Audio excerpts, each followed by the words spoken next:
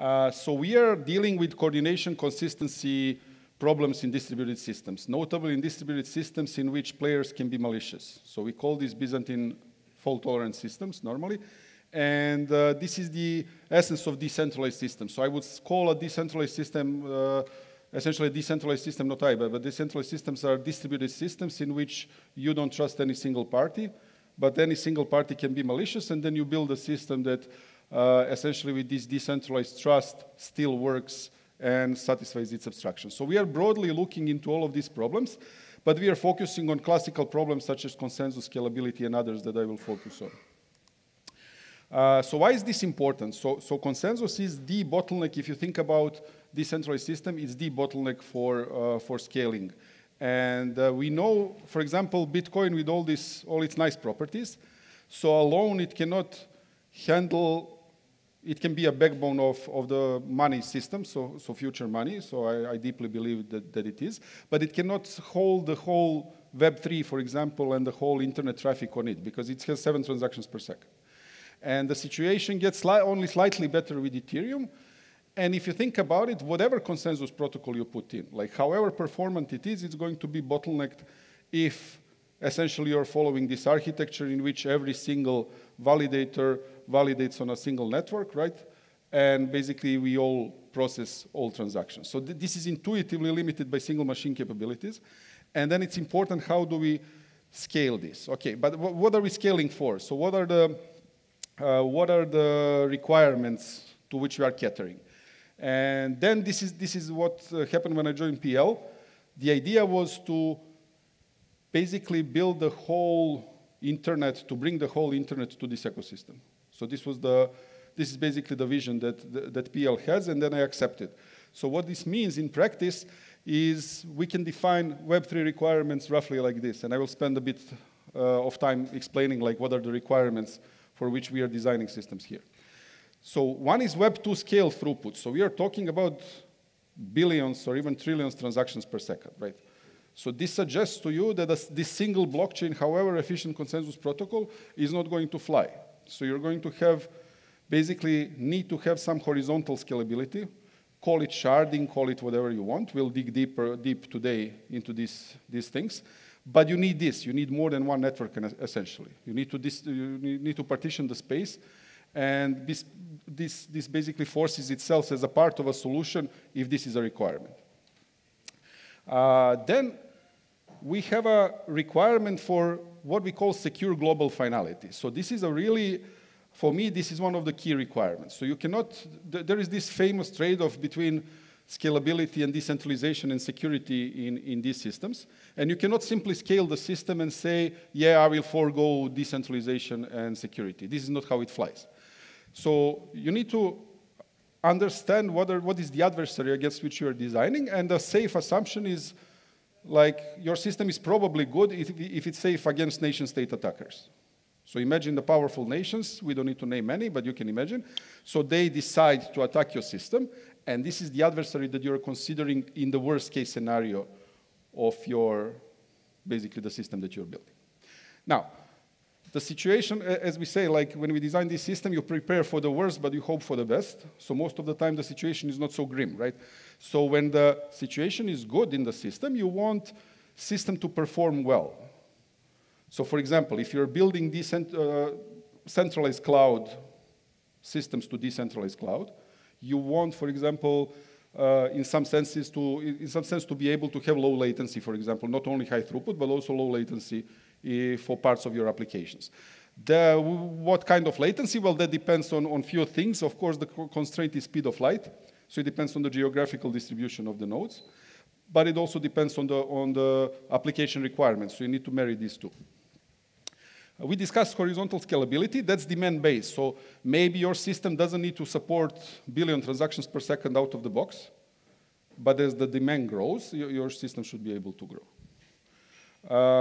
Then censorship resistant, this is related to this secure global finality and decentralization, but I'm highlighting it as a very important requirement. So we need to be censorship resistant and partition tolerant. For example, there is a cap theorem impossibility result, FLP impossibility results, right, in consensus, but you want still, for example, if if the part of the system which is running a metaverse game, basically it shouldn't depend on a partition elsewhere in the system and should be able to progress if it can, right? And if it needs to synchronize with other parts of the system, it will be when the partition heals and so on.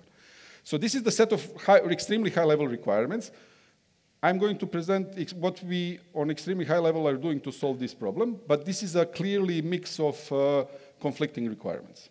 So we are approaching the solution by building, you know, at some point we will optimize for scalability, but then we will roll back and optimize against a nation-state attacker. So this is and slowly we are building the components and combining them in a system that hopefully eventually is going to satisfy all these properties.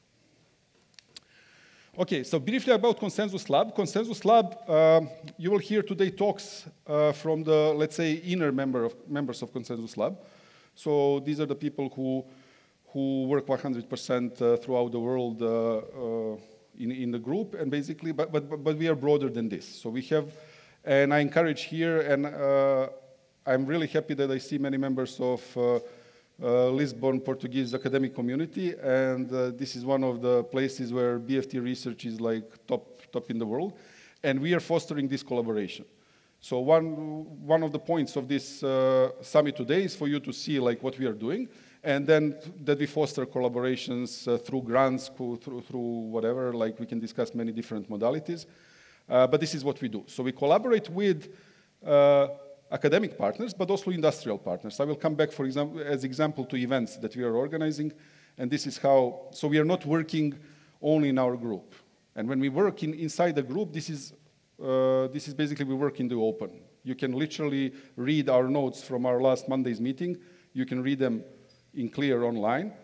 All software that we develop is open source, all is accessible. You don't need to ask us to give us software. It's all there on GitHub, public. Our Slack is public, so what we use to communicate among us for technical problems, you can just join it today, now, and follow what we're doing. So this is the style of work. And then the impact, yeah, it's on Filecoin, IPFS, and the Protocol Labs ecosystem, but not only on that. So it's impact on the whole Web3 ecosystem and the whole, well, decentralized web in the end. This is the goal. Okay, so ConsensusLab was founded, but we need to, okay, now start attacking this problem that I hopefully described according to these requirements. And we separated our work in roughly, so these things interact with each other, but one way to attack the problem is we split our activities and our projects into 3 pillars, if you want. And one is related to this horizontal scalability. So one blockchain is, roughly speaking, one blockchain is not enough. And we need many of them, and we need to synchronize them in a certain way to provide scalability in terms mostly of satisfies these throughput requirements and the low latency requirements. Then, in the second pillar, we zoom into a particular subnet, as we call it, so particular partition of the state space, and we try to optimize consensus protocol that runs inside this particular partition of the state that we call a subnet. And then we do research, for example, on optimizing the throughput of BFT protocols, on caring about if it's a data center, then we might want an FPGA implementation that optimizes latency and things like that, right? And so these are the 2 components that, there are other things, right? So this is focusing on total order, consensus and total order, right? So we are exploring, we are interested in weaker semantics and whatnot, right? Is it CRDT? Or is it a causal consistency or anything like that? And like we need to fit these topics like in these pillars, but we are still interested in that. And of course, parallel execution, because current blockchains most of the time they execute transactions sequentially based on like active state machine replication, where you order the inputs to the state machine and then you just execute sequentially. This is the classical approach. Then we are trying to bring, and there is a lot of research in the literature which tries to attack this problem, to try to parallelize execution. Then you have problems with non-determinism, you have problems with conflicting transactions, and that's a separate pillar that we are paying attention on. We are focusing on, at least we are restricting the VM, so we are focusing mostly on Filecoin VM, which is the WASM-based runtime that we are now deploying into the Filecoin network, and similar ones. But the principles, I would say, are applicable to different VMs, not necessarily only Filecoin VM. So these are the 3 pillars, like how ConsensusLab would typically classify the projects. So one of the flagship projects that we have is interplanetary consensus. And interplanetary consensus, I will just sketch it on a single slide, but we have 3 talks. After my talk, there are 3 talks that will dig deep into what I'm just sketching here and hand waving, right? But the idea is the following. So you have this, let's take an example of a Filecoin mainnet. The technology that we are building is really meant to be portable to other networks as well. But you have this Filecoin mainnet, and suddenly this throughput, it has certain throughput. It has blocks every, few blocks every 30 seconds, and then it gives you that much throughput, right? You want to scale this to achieve this throughput target that I was discussing, and now you want to essentially do something. So you want to spawn. So what our solution is essentially spawning, having the validators or users on the Filecoin mainnet do a few transactions, invoke some smart contract in which they agree to spawn a subnet, and this is what they do.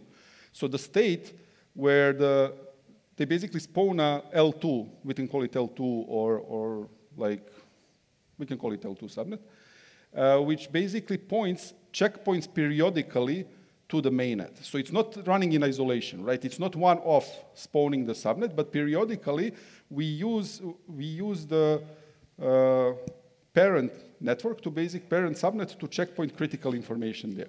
So this helps because the security, usually as you go lower in the subnet hierarchy, you will have faster performance but less security. And what this checkpointing approach brings you is that you anchor critical information in the parent subnet, thereby leveraging security of the parent subnet. And you can do this recursively. Basically, you can, for example, do this in order to optimize latency of a particular application. The Saturn image here relates to Saturn content distribution network in the Filecoin ecosystem. So if the content distribution network needs to agree on certain deals or whatever, we might use an L2 network. And then if we are operating in a data center level, maybe we need to spawn another subnet to basically cater for this low latency. That's an example, right? Another example in parallel could be a metaverse L2, which supports some gaming, and then it needs to be like less than 100 milliseconds because this is the sprinters are disqualified in Olympic Games if they start with less than 100 milliseconds. So this is a human reaction time. So in gaming, this is important, one of the important latency. You want to minimize it, but basically it depends on human. There will be use case dependent subnets that you can spawn in parallel, and of course they can talk to each other. So they are not living in isolation, but you can have atomic execution of certain operations across these subnets. And this is the main technical complexity that Guy and Folston will go into details later on. So what we are doing to implement now, this is the horizontal scaling. But then when you zoom in, so which total order, which consensus protocol runs on each of these subnets? For that, we are developing our, what we call mere consensus framework, which is basically currently facilitating consensus implementation, BFT consensus implementations in Go. So our design, so this MIR is not, some of you know MIR from our previous work as a name of a BFT protocol, which has high throughput, eliminates duplicates and whatnot. This is a bit of reuse of the name. This is really the framework which allows you to do event-based coding of some BFT protocol. And in the end, where we want to go, and Matej will talk in details about this, we want that programmer experience using the MIR framework looks like writing pseudocode of a BFT protocol on paper. This is our ideal goal, right? And we are hopefully coming there. Then we have one implementation in this framework. We have one first implementation that's going to power initial subnets, and I'm going to talk briefly about it. Okay, so then we are to implement the interplanetary consensus. We are essentially going to use two actors or smart contracts in the Filecoin lingua, which are going to run on the Filecoin mainnet, and that you can deploy on other subnets as well. So I'm stopping here for IPC. You will hear at least 1 hour of detailed explanations of this figure. Okay, so this is scaling, this is increasing performance, like throughput, lowering latency, increasing. But I mean, what about the nation state attacker? Like, what happens to that? So whatever I described in the previous slide doesn't really help us with that. So what we did in ConsensusLab, we actually looked more deeply into expected consensus which runs on Filecoin mainnet, tried to understand whether approximately it's a longest chain style consensus protocol, except that it's not a chain, it's a sort of a DAG. Well, that should be your mental model. So we looked at, and Sarah is going to talk about this, we looked at certain attacks in this, on these basically vulnerabilities, not necessarily attacks, and we are proposing now essentially a Filecoin improvement proposal to patch it and to change a particular aspect of it in order to, so basically to secure it better. More generally, for example, Filecoin is not a proof-of-stake protocol. It's actually building, the miner power is based on the storage capacity that they bring to the network. So that's different than proof-of-stake. But once the power table is built, then it looks like a proof-of-stake protocol. So the weights in the consensus protocol build not on stake tokens, but on capacity. But once you build that, then for a period of time until you reconfigure the protocol, you run on these weights as in a proof-of-stake protocol. So what happens in proof-of-stake style protocols, you have long-range attacks. You have that the membership of at a certain point can basically, for example, transfer stake or transfer capacity or whatnot to other nodes, maybe themselves, and then roll back and reuse the cryptographic keys to fork the network. It's possible in each and every proof-of-stake implementation. There are different assumptions, like delete your keys and stuff like this, that rational players do not need to follow. But we were also researching like a more permanent solutions to this, which consists in our world of figuring out how to checkpoint Filecoin mainnet state on Bitcoin. Because in Bitcoin, you have the longest range flavor of attack, but this costs tremendous amount of energy. In order to do that, you cannot just costlessly go back into the past, but you need to basically spend more energy than the other fork that you're trying to take over already spent. And that basically, you know, even for a nation-state attacker, it lifts the cost of the attack a lot. And this is like what we are doing. And for example, you cannot store much data into Bitcoin. We are abusing the op return opcode of Bitcoin to store a CID, content identifier. And then we are storing data basically for this checkpointing still in Filecoin and IPFS. And Sarah is going to touch upon this, but this is a nice feature that allows you to, for example, boot the whole decentralized web by having your Raspberry Pi synchronized with Bitcoin first, fetch the checkpoints, get the CIDs, go to the Filecoin network, and get the entire state. And you can do this, so the setup on which you can run a Bitcoin full node is basically $100. And you can boot the whole web in a secure way from there, right? From this critical piece of information that looks like today's DNS almost or something like that. So we had this work, and so the summary of this year. So basically we had a lot of publications. We had, in the beginning of the year, we shipped the initial designs of interplanetary consensus, and then what's happening in Q4 is essentially we are launching the SpaceNet testnet. So the SpaceNet is the name of the testnet, which is based on the Lotus Filecoin miner. So we are essentially taking Lotus, and we are enhancing it with capabilities for Mir, to run Mir consensus in the Mir framework and the IPC, interplanetary consensus. So we are doing, so we are launching the first, let's say the rootnet, in the IPC terms, the rootnet we are launching in Q4. And then in Q1 next year, we have the IPC capabilities there. But at this moment, I want to, how do I stand with time? Okay, I'm off with time. But I will finish soon. But at this point, I would like your attention because I would like to introduce actually team members. Because I think this is great work that I'm enjoying a lot.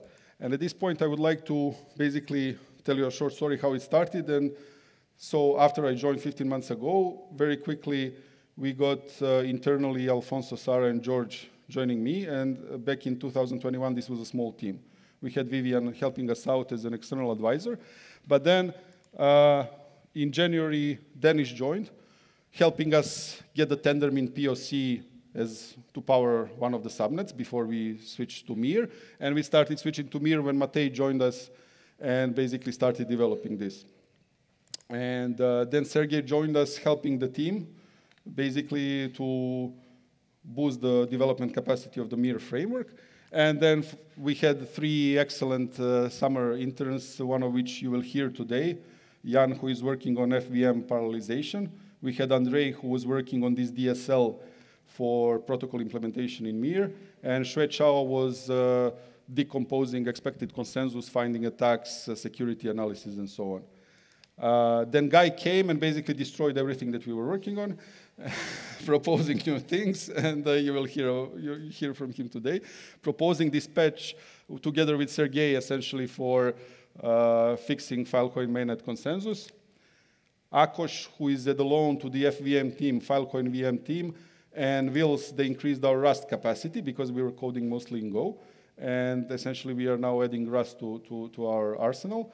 And we had Akos and Vils help us with that capacity. And finally, we have Alejandro, who is here today with us, joining last week, and Enrique, who is also in the audience and who is joining us in November. So this is a tremendous growth. And I'm really thankful to each and every member of the team. Thank you guys so much. I mean, I love working with you, and this has been great work. And yeah, we grew a lot. So we have also external grants and collaborations currently with these universities, and we are looking always to extend this, right?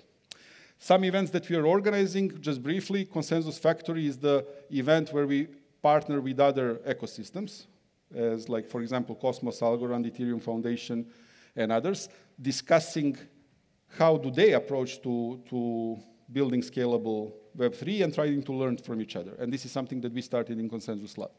Consensus Day started last year as a virtual event, and now this year it's an ACM CCS workshop, which has basically publications from researchers from these institutions, so like top institutions in the world. And next year, the goal is basically to launch it as a standalone conference. Development roadmap, I think you saw this. I think I can safely skip here. So the focus next year is on, you didn't see this, but the focus next year is essentially on deploying what we are deploying now on SpaceNet as a testnet to deploy it on the mainnet. So interplanetary consensus with Mir framework is meant to go to the Filecoin mainnet in Q3 next year. By that time, we will test the capabilities that we built basically on the SpaceNet testnet. Then we have, this is the development roadmap just briefly for next year, but then our research roadmap, which might interest you more, some of you more in the audience, is basically looking into many different problems. So Sarah will pitch the OnlyFans as one of our like non-intuitive focuses because it's an end-to-end use case that traverses this whole Web3. Okay, I mean, I had some requirements for you, then I kind of sketched the design of the solution, but does this work? We need essentially like a Web2 use case that goes end-to-end and stresses everything that we are building, but everything that other teams in Protocol Labs are building to try to understand does this work or not. So this will be the implementation of a social network like OnlyFans, but in a decentralized way, which is the OnlyFans, and Sarah will take over to discuss more. And then we have other topics that I will not dive in because of time constraints, but I mean, this is exciting research that you can publish in top conferences. This is the goal, and not only for publications, but actually to help grow Filecoin and Web3 ecosystems even further with capabilities. Okay, final slide, ConsensusLab Summit agenda. We are diving into interplanetary consensus first. Guy starts going into details, explaining you how it works, and then how we can even improve it. I mean, you will learn like what it is and immediately like what's wrong with it and how you can improve it. Alfonso will dive into the implementation details of our current, it's not a prototype anymore, it's really a bit more than an MVP. Juan will come to discuss like, okay, I talk about what we are looking in ConsensusLab, but there are other teams in the Protocol Labs network that are looking into other problems, and now what are the applications that we can run in this whole thing. So Juan will talk about it. Matei will dive deeply into consensus development framework, how we develop protocols there, event-based programming and whatnot. Sarah will discuss the security work that we did for expected consensus.